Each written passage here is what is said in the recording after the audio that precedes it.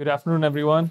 Um the topic for my lecture today is how poor countries become rich or stay poor. So, the topic is about economic growth, which is a big or a core component of the broader field of development economics. Of course, that's a field where every fallacy alive exists. If anybody were familiar with development economics, every fallacy ever refuted is part of that, is still part of that canon as of today.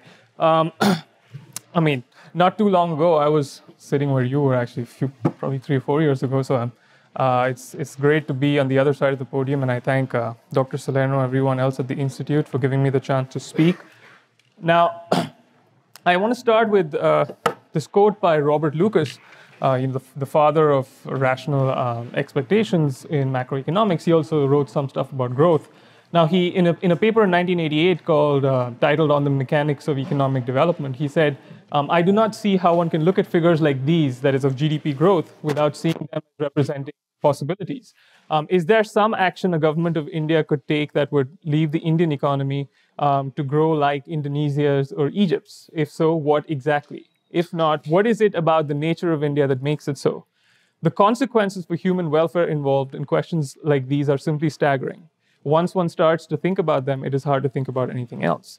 Now, of course, there's a lot of truths to what Lucas is saying, and largely because once you start reflecting on the phenomenon of economic growth, you begin to, the first thing which pops into your head is how recent it all is, and how lucky you are to have been born at this time and living in a certain place where you take so many things for granted. We take so many of our consumer goods and services that we utilize on a day-to-day basis for granted, but the sliver of human history through which this has been true is extremely small. And what makes it even more fascinating, of course, is that even today, if you were to go to parts of Africa, parts of rural India, many other places in Latin America and Asia, you almost like you're stepping into a time machine. You go back to the way human beings lived generation after generation after generation, except for probably the last 3 or 4 generations, when, of course, we have this common expectation, especially in the developed part of the world and a few parts of Asia that are developed, and other parts of Latin America as well, that every generation succeeding is going to have a better standard of life than the previous one. That the consumer goods and services available to every succeeding generation is going to be better, than ours. This, of course, is only true for about 3 or 4 generations. So what makes economies grow, right? That's what Lucas is saying here, that once you start thinking about these questions of what makes growth possible, what makes the sustained improvement in standard of living possible, it's a fascinating question. And of course, as Mises once remarked, and he was writing in around 1949, that even the average Joe or the average guy, the common man, is now able to enjoy luxuries that, or goods that were impossible for even kings of old to enjoy. Think of how much pleasure tyrants like Louis XIV or Henry VIII would have taken, from an iPod, or a smartphone, right? They'd have loved it, but of course they didn't even have clean water, and most of their infants died, not even of the kings, but of course of the general population before the age of 1, right? So once you start thinking about this, you begin to realize this is the core, a very, very big part of what an economist should, be thinking about. Now, the Austrian school, of course, has had a long history of talking about growth. And in this lecture, what I want to do is, to begin with, I just wanted to talk about, very briefly, some of the preconditions for growth that, many thinkers in the Austrian tradition have pointed out should exist for growth to happen. Then I want to talk about a case study of a country where these preconditions or these recommendations were not followed, and take a look empirically at what happened. And I'll be talking about the case of India under central planning in the second half of the 20th century. And then, time permitting, I'd like to finish by just talking briefly about the pitfalls or the possible problems with using GDP as a measure of growth, especially where the government plays a huge role in allocating resources. Now, of course, in the Austrian school itself, all the great minds have contributed or have said something about growth, right from Menger down to Rothbard, including others who you would classify in a broader Austrian tradition, like Frank Fetter and William Hutt. Everyone said important things about growth. What I'm going to present here is just a very brief summary. And probably the best way to understand it is just to go back to basics, talk about the simplest construct that economists use. We use it very often, that of Robinson Crusoe. Or if you would rather have it, you can think of Tom Hanks and Castaway, but I'd rather think of Robinson Crusoe. And basically, think of this guy stranded on the island as being faced with two possible production processes that he could undertake. There is one process where he can devote an hour of labor time to fishing with his bare hands. This is a very short process. He will fish, and he'll probably get the fish very soon, probably within the hour itself. And his productivity will be about 1 fish per hour worked. On the other hand, he could, of course, devote an hour of labor time to constructing a raft and the net. But of course, it'll take him a long time to construct the raft and the net, and then use the raft and the net to fish. I've just thrown up numbers here of 200 fish after 40 hours of work, and so productivity of roughly 5 fish per hour worked. Now, even though this example highlights different processes of production and 2 different periods of production, that is, time periods between when production begins and when the consumer good arrives, what Robinson's really faced here is an intertemporal choice, right? He's got 2 choices, or a choice between fish now versus fish, or fish in the near future versus fish in the more distant future. And to begin with, we could just think of this example and completely abstract from time altogether, right? We could just assume, in other words, completely abstract from what role time could play in his choice. So assume that he doesn't care whatsoever about whether fish come now or fish come later, right? Now, in that situation, of course, he would always undertake the more productive process. He would always undertake the longer process, simply because given that he's devoting, per 1 hour of labor time, a certain amount of leisure he has to give up, a certain amount of cost involved with that devotion of 1 hour of labor time, he's going to get more bang for his buck. And so he will always, if we completely abstract from the temporal element of the present and future, undertake, the longer process. Now, of course, just thinking about this makes one realize that that's quite an absurd, assumption. That is probably not how he will act, and that it is likely, not definite, but likely that he could choose the shorter process. Now, of course, the very fact that we can even conceive of him being able to choose the shorter process in the condition or in the example we have chosen says something about how human beings, value satisfaction at different periods of future time, right? So the present and the future and when satisfaction arrives matter.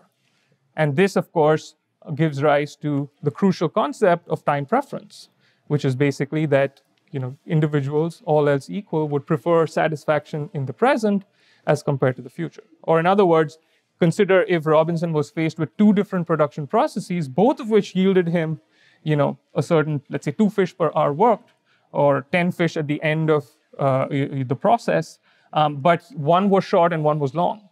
He would, in that case, never choose the longer process. So in other words, time needs to be economized, and we don't undertake a longer process just for the sake of undertaking the longer process. That, in a nutshell, is what the concept of time preference really implies. That what that also implies is that we care about when we obtain satisfaction in future time, right?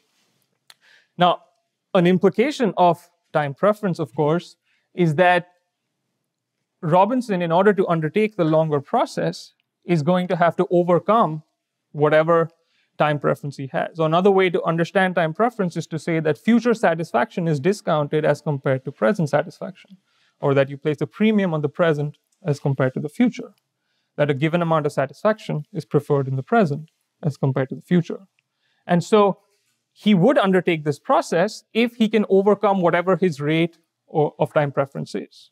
By rate of time preference, what one means is the amount of additional satisfaction that will satisfy him in order to wait longer or engage in this longer production process, right? Overcoming that rate of time preference, which is something that is subjective, right, is a decision that he would have to make while making this decision between 2 different production processes. And assuming that his time preference, rate of time preference is low enough, that is, he places a low enough discount on the future as compared to the present, and assuming he does undertake this longer process, the first thing he has to do, of course, is save, right? And by saving, what one means is reducing, present consumption below its possible level, right?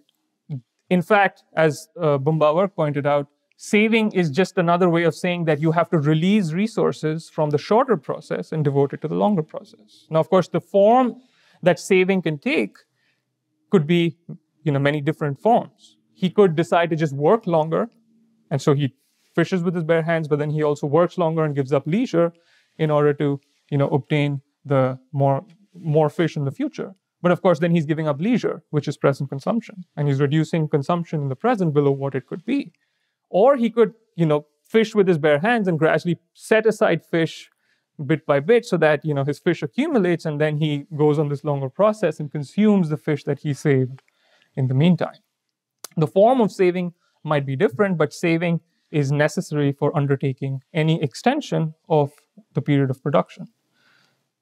And that, of course, the amount of saving, therefore, is limited by the amount of the actor's rate of time preference. Another way to think about how time preference can be subjective is to think about different Robinsons on different islands. So you could think of a Robinson with a low rate of time preference and a Robinson with a high rate of time preference. The Robinson with a low rate of time preference will be much more productive. Why? Because he would have saved and invested in, a raft and a net, in a bow and an arrow. Maybe he's built himself a house, etc. Right? But the Robinson with the high rate of time preference is probably, still fishing with his bare hands. He can't obtain any meat. He's probably sleeping under the stars, right? Etc. And what we mean by the rate of time preference being subjective is that it can vary for the same person across time, and it can vary for different people at the same point in time. So everybody places a discount on the future, on future satisfaction as compared to the present, but the rate at which you do so can be different, and therefore, your decisions of which production process to undertake in this scenario would be different. So the reason I went through this example in a little detail is to call two important lessons for economic growth, which also apply in the more complicated scenario where you have division of labor. The first, you can quote Hayek, where he says, which of the many known technological methods of production will be employed is determined by the supply of capital available at each moment. Or in other words, saving, the rate of time preference restricts the amount of saving we're willing to undertake. And as a result, it limits the possibility or determines which of the different production possibilities that confront us we will undertake, whether we do go for the longer, more productive process or the shorter, less productive process. And of course, the fact that life constantly places before any individual in our example, this choice between present and future and a more productive process, which is longer as compared to a shorter one, which is less productive, is something which is just an empirical fact, as Bumbawer pointed out. If nothing else, he would have to maintain the capital goods he's produced in the past, which again is an intertemporal choice.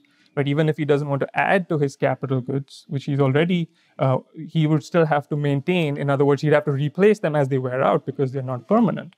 And again, that means trading off the present for the future, because he could fish with a raft and net and then not care about the future. Or as he's fishing with a raft and the net, he could still, set aside some time to build a new raft and a net, which he can use once this one wears out.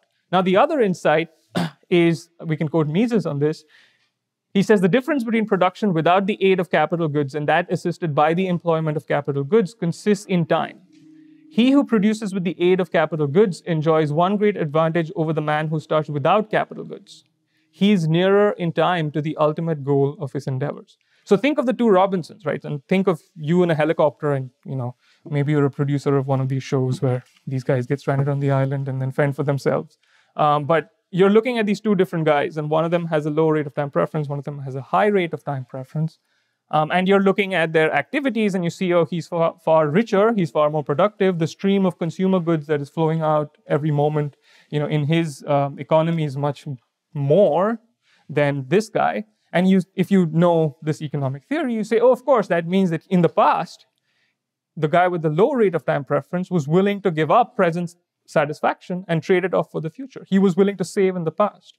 But now that he has these goods, it's like he doesn't have to save anymore as long as he has those goods, right? So it's like if you could airlift the goods from where the low rate of time preference is to the guy with the high rate of time preference, he would essentially be given almost like he would be saving time because he wouldn't have to give up in the present. He wouldn't have to make sacrifices in the present, but he would have all the goods, right? Which he would have, otherwise it would be impossible for him to produce without trading off, without saving and trading off present satisfaction for future. Or you could think of Robinson, wading out into the ocean and finding his ship and seeing, oh, all of a sudden there's actually a little, maybe a little trunk in there with I don't know, bow and an arrow and an axe and all these tools which otherwise he would have had to take time to produce. Essentially, that is what Mises is saying. So it's almost like with capital goods, you are further along in time towards the attainment of goals which you could not attain, but for that, but for the fact that you had to save, right? Because you could not employ and you could not be more productive if you had not sacrificed consumption in the present, in the past. All right, so these are the two main conclusions I wanted to derive from that simple example. And of course, while these are true in that very simplistic scenario, they're also true in the world of today. And that's the power of the construct of that guy stranded on the island. Because what the only difference, if you transfer these concepts from the case of Robinson Crusoe to modern society, is that it's much more complicated. Because in any modern economy, you don't just have one man's labor. You have many, lots of different types of labor services, lots of different types of land. You have many different capital goods which you carry over from the past, but nevertheless, you still have the same choices. You still have different temporal patterns in which you could allocate these resources, right? You still have the choice of how much you want to save, how much you would like to invest, how many of those resources will be deployed towards embarking on production processes which will yield their fruit later as compared to now. So these choices, of course, exist in any possible institutional framework, both for the man stranded alone on an island as well as in any modern economy. And so therefore, these conclusions apply just as much to a modern economy as they do to the case of Robinson Crusoe. But the big difference, of course, when we start thinking about a modern economy is this is where we have to bring in Mises' discussion of the problem of economic calculation. Because when we spoke about the individual on the island, the production processes we were talking about were extremely short. He could make decisions about how to allocate his labor because the production processes involved, even though one was shorter and one was longer, were relatively short. And I'm sure you've discussed this in depth in your lecture on the problem of economic calculation. The big criticism Mises made of socialism was that, well, in a socialist framework where production processes, you're assuming that this czar wants to create a modern economy like the ones we live in, where capital, where production structures involve many, many different kinds of capital goods, heterogeneous capital goods, also very long production processes, which sometimes take years to complete, right? And there are many different relationships of complementarity and substitutability between all of these different producer goods and capital goods that basically a dictator or a czar who is essentially in the same position as Robinson Crusoe, except facing a much, much more complex situation, will not be able to make any meaningful choices about how to allocate the producer goods or the higher order goods, in his possession. So if he wants to decide how to allocate a unit of coal, whether to this purpose or that purpose, he won't be able to make this decision simply because he won't be able to impute value from the consumer goods back to this higher order good, because in order to do that, since value has no unit, he would have to work through all the different relationships of complementarity and substitutability within the production structures. So that implies, therefore, that if we wish to grow beyond very, very basic production processes, one has to have private property and exchange and money prices for both consumer goods as well as producer goods. So in a sense, once we take these lessons and we start to translate them into the case of an economy with division of labor, we realize that calculation and calculation using money prices forms the key, and the institutions needed to generate the possibility of economic calculation become absolutely crucial for growth. Because if growth is supposed to be about embarking on longer and more complicated production processes which are more productive, right? Then that implies that one has to be able to calculate with money prices in order to be able to make meaningful choices about which processes to embark on and which not to. And of course, and as Mises notes, he's talking about all these ventures and processes. He means these different production processes being carried out in any modern economy are intellectually controlled by capital accounting, the acme of economic calculation in monetary terms. Capital accounting starts with the market prices of the capital goods available for further production, the sum of which it calls capital. It records every expenditure from this fund and the price of all incoming items induced by such expenditure. It establishes finally the ultimate outcome of all these transformations in the composition of the capital and thereby the success or the failure of the whole process. So in other words, capital goods have to have prices, and these prices are, of course, prices that are appraised by different entrepreneurs, and they have to make use of the tools of modern-day accounting, and in order to be able to calculate profits and losses and capital gains and capital losses in order for these allocations of resources to be made and in order for economies to grow. Now, Mises makes another point, which is also very important once we start talking about growth in the framework of division of labor, and that is a point with respect to international trade. And this goes back to the second lesson, which we were talking about in the world of Robinson Crusoe. What Mises says, and it's very interesting, is that he says the capitalist West lent to the backward countries, and this he's talking about, when the international capital market really became important in the 19th century, lent to the backward countries the capital goods needed for an instantaneous transformation of a great part of their methods of production. It saved them time and made it possible for them to multiply very soon the productivity of their labor. These nations of Eastern Europe, Asia, and Africa have been able, thanks to the foreign capital imported, to reap the fruits of modern industry at an earlier date. They were to some extent relieved from a necessity of restricting their consumption in order to accumulate a sufficient stock of capital goods. So in other words, trade in capital goods is like airlifting goods from the Robinson who had saved more in the past and transporting them to the Robinson who had not saved as much in the past, right? So what Mises is pointing out is that trade, of course, helps each region, each country, whatever region you wish to choose, specialize in the production processes in which it has a comparative advantage. But it also, very importantly, once the trade reaches capital goods, effectively implies that nations can essentially save time to reap the fruits of modern industry at an earlier date than would have been possible, right? So in other words, the preconditions for growth from this very brief summary that I've provided basically involve the necessity of saving, right? As well as a certain institutional framework of private property and market prices and international trade.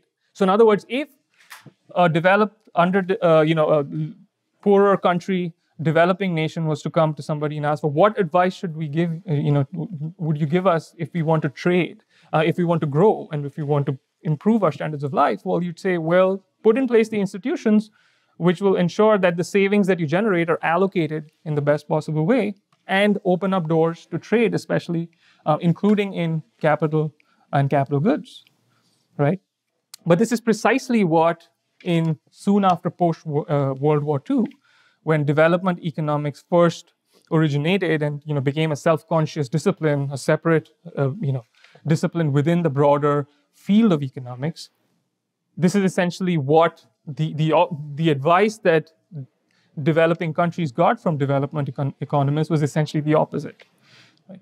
Now, one point on which development economists did stress and stress correctly was the necessity of saving. They did say that the poorer parts of the world suffer from a lack of saving. If they have to improve, if they have to grow, they need savings in order to produce capital goods. But they neglected the institutional underpinnings. So they said, well, trade is bad, right? There was a lot of trade pessimism, that it won't help developing countries to engage in international trade. And of course, markets are bad. So if there should be, so in other words, the best pathway to industrialization is, of course, to generate savings and invest in these capital goods, but do it all domestically, so produce all the capital goods yourself. And secondly, do it led by a centrally planned economic regime, right? And one of the poster childs of development in that era was India. And if you look at the structure of the Indian economy at independence, now, of course, it was highly agrarian. So to give you just a brief history of India, so India was ruled by the British from about 1857 to 1947. Officially, it gained its independence in 1947. There had been some industrial activity in India while the British were there, but it had not been extraordinary, or it had been really clustered in a few geographical clusters or areas. And so the country remained highly agrarian. Most of the labor force was employed in agriculture.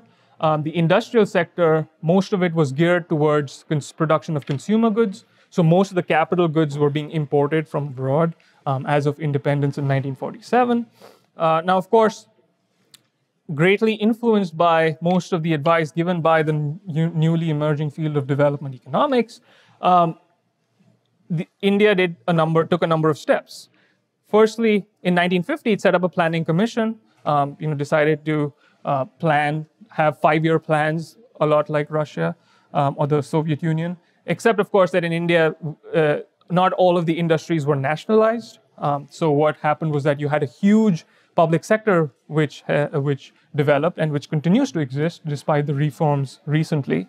And what you also had hand in hand with the huge public sector developing was a huge amount of controls on whatever private industry that had developed in the pre-independence time. So you had a very stringent licensing regime. So if a private entrepreneur wished to expand production, if he wished to change his line of production, if on a certain, in his plant, if he wanted to stop producing one kind of motorcycle and another kind of and switch to another kind of motorcycle, if he wanted to change his input mix, if he wanted to move from one area to another, all of this was licensed, right? So in other words, he had to get permission from a licensing committee who would then grant him permission and say, okay, you can do this or not that, you can produce X number of these, X number of that. And the idea was to coordinate all of these licenses in line with this 5-year plan. So in other words, to make the private sector essentially do the bidding of the of the central planners. It's very similar to the economic regime which existed in many during war. For example, in the U.S.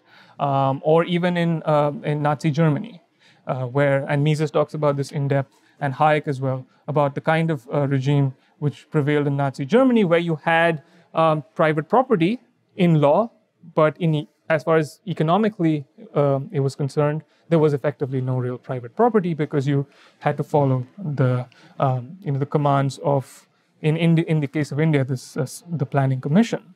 Now, of course, you also had huge restrictions on international trade. So India became nearly autarkic in many ways, especially with respect to imports. And so you had this huge, along with all of these licenses which you had to get from in order to change any kind of, make any decisions on what you can produce and how you can produce, etc. You also had to get licenses if you wanted to get imports of any inputs, and you had separate set of bureaucrats who dealt with that. And of course, you had many other regulations which I'm not getting into. So in many ways, India adopted what the economist Michael Heilperin, in his book Economic Nationalism, I think it's for sale at the store here, he termed economic nationalism. He said it's a mix of socialism with autarky. And of course, in a way, a lot of the growth theories of that time were leading countries exactly to this path of economic nationalism, because the recipe for growth was supposed to be increase savings, industrialize, but do everything domestically, don't trade, right? Which is kind of like reinventing the wheel, because why wouldn't you trade capital goods? Anyway, so this I picked up a little quote from the first 5-year plan in India. So you can see that the economists who drove the whole planning process, they admit that they accept the fact that the key is stepping up the rate of capital formation. The level of production and material well-being a community can attain depends in the main on the stock of capital at its disposal. That is the amount of land, productive equipment, etc. But of course, this is a quote from the first Prime Minister India. This is a classic. He says, "I believe as a practical proposition that it is better to have a second-rate thing made in our country than a first-rate thing that one has to import." So this was the kind of mentality with respect to trade. And so what you really had was a philosophy of trying to rapidly industrialize a nation by producing all the capital goods domestically. And of course, in order to do that, you have to plan. Because in order to have that kind of control over the allocation of resources, you would have to have a planning authority. So what happened as a result of this experiment? And as you can see, this violates, or this does not take seriously the recommendations made as to the institutional preconditions needed to adopt or to develop a modern production structure which is complex and which can yield much greater levels of productivity. So India started planning in 1950, and the first 15 years generated quite respectable rates of GDP growth. So GDP growth was about 4%, averaged over the first 15 years. Population, of course, as ever in India, was booming along. So per capita, it came down to about 2.1% to 2%, which was not great, but much greater than what existed before independence from all measured data. So in the literature, even recently, this was considered a period of of a big step forward. A small, maybe not a huge step, but nothing like the GDP numbers coming out of the Soviet Union, but much better than what existed in a market-oriented economy before independence. Now, of course, you can see here, I've given you a few numbers on the percentage output change. What I call basic industry there is a term used. You can think of those as really the commanding heights, kind of like iron, steel, cement, aluminum, industries like that. You can see the huge difference between the percentage change in output over the period 1955 to 65 in consumer goods, especially like food-related and industrial, and the capital goods and intermediate goods, and this kind of reflected the planning process and how they wish to allocate resources, right? But of course, as a result of all of that, and again, there are more numbers here about specific goods. So you can see textile machinery grew at a rate of 440%, machine tools by some 3,005. Of course, the base in this is very small, so that's why you get these crazy figures. But basically, that a lot of resources were being funneled. The idea is to get, the idea I want to give you is that lots of resources were being funneled to these capital goods industries, and the consumer goods industries were kind of being starved for any sort of output. Now, of course, someone might turn around and say, well, of course, this is exactly how growth occurs, right? You save, you give up present consumption in the present, you allocate resources towards those goods that will yield you consumer goods in the future. That's how growth is supposed to work. Except no growth happened. So you can see here, there are two consumer goods which basically entered the consumption basket of literally every Indian. This is a time when India was much poorer than what it is even today, and really for many people, the only two goods that they acquired through the process of exchange was cloth and food. And as far as cloth was concerned, it was mostly cotton cloth. And as you can see here, there was some increase in the per capita availability of both of these goods, but that was mostly in the first 5 years, and that was mostly that was all the war. There had been a lot of dislocation because of the Second World War, and there was some recovery post-war, which can account for some of that improvement. But really, if you look at it from 55 to 65, there's literal stagnation. In fact, you had the curious case of the amount, the third point there, of actually the level of domestically produced food grain availability being constant at 14.9 ounces per head per day through this period. And that's very ironic because actually during this period, the share of employment in agriculture actually went up. So at the end of this period in 1966, India suffered from what was a near famine. There was a huge failure of rains, and there was drought, and there was a big failure of in agricultural output.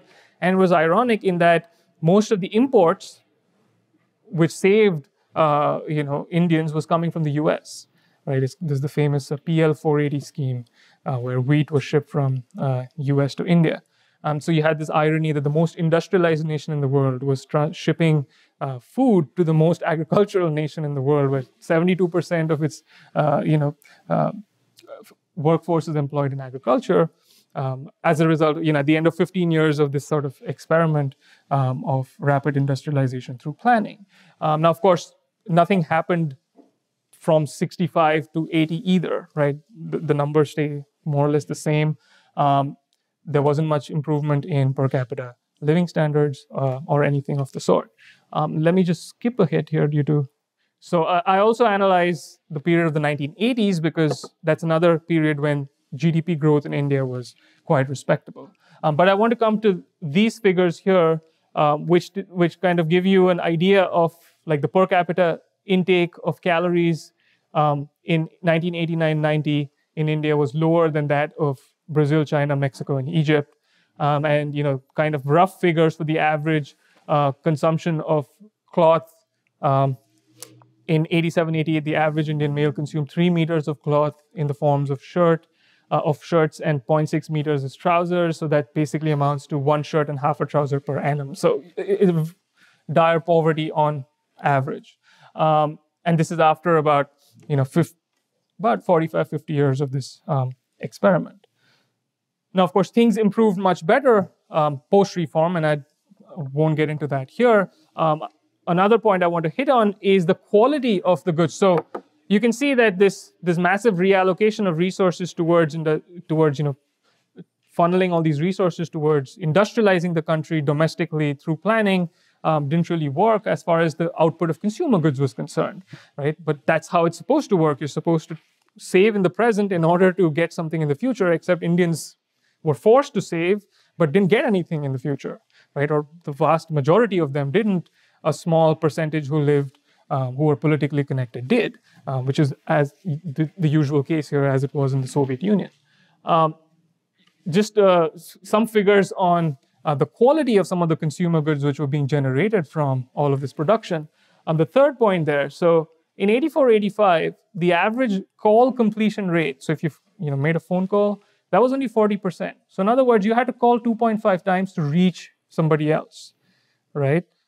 Why was that? Because the equipment, and that's the first 2 points there, which the kind of switching equipment within telephone exchanges was mostly pre-World War II or just post-World War II technology, largely dilapidated.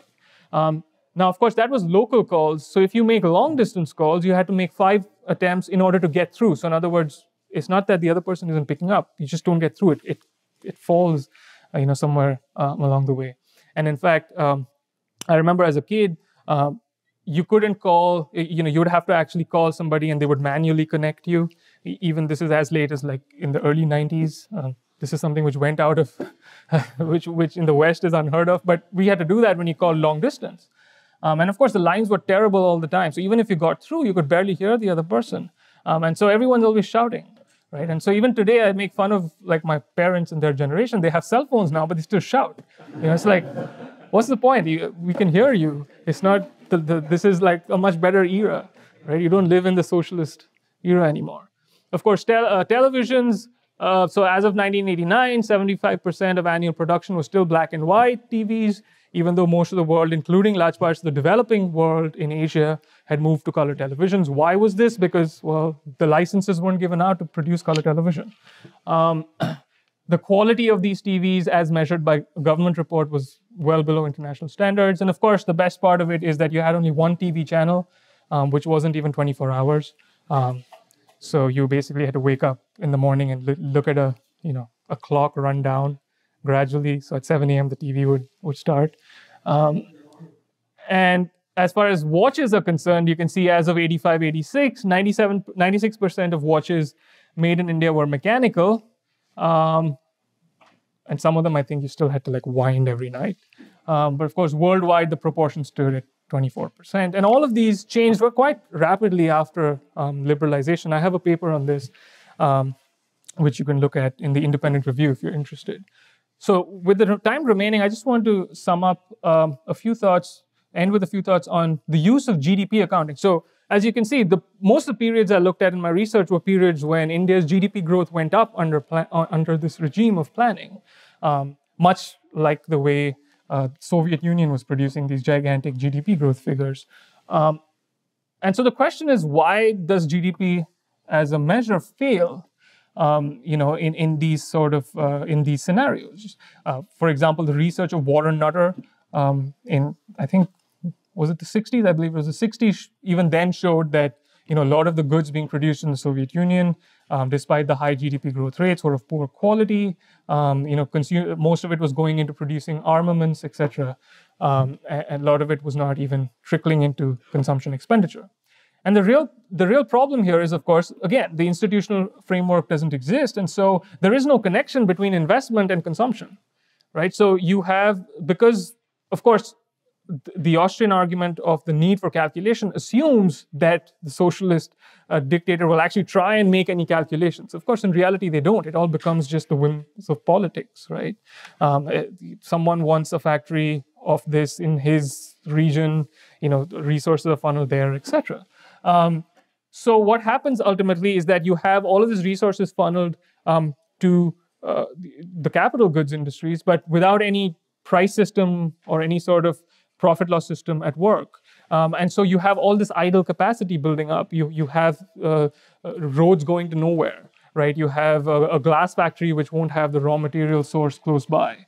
Milton Friedman, when he went to India, called these the modern monuments, right? Like the pyramids. Of course, all of this contributes in the year in which it was undertaken. If it adds to capital goods production and it's a final good, if you're familiar with the term, then of course all of this goes in as part of GDP, except nothing comes out from consumption. So as the great classical liberal economist, the only one before, I think 1985 or so that India ever produced, B.R. Shenoy, whose daughter, Sudha Shenoy, was a famous Austrian economist, and her, I think, donated her library to the Institute. He said that, when you have such planning, you should look at consumption figures. You should forget about GDP figures. Just look at per capita consumption figures. And in fact, some of the figures I showed you were from some of his work and his daughter's work, Sudha Shenoy. Dr. Higgs also points this out in his famous paper, talking about the myth of prosperity in World War II. He makes the same point, that once you lose the framework of private property and the market system, then of course you kind of lose all track of how investment is being undertaken, and GDP growth rates kind of lose their meaning. And so you have to take all of these with a huge pinch of salt. So I think my time is up, and thank you for listening, and I hope you enjoyed it.